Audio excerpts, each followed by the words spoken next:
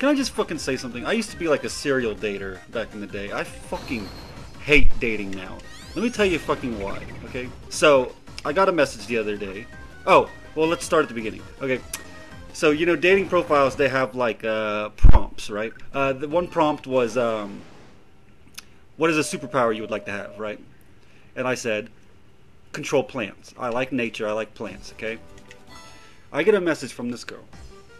This is some schizophrenic shit that she sent me, and no hate.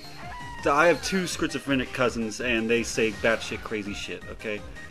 So this woman, she said, more like plants would control us. They've been here way longer, so their brains will be way bigger. Just like if cats had thumbs, they would be running the world.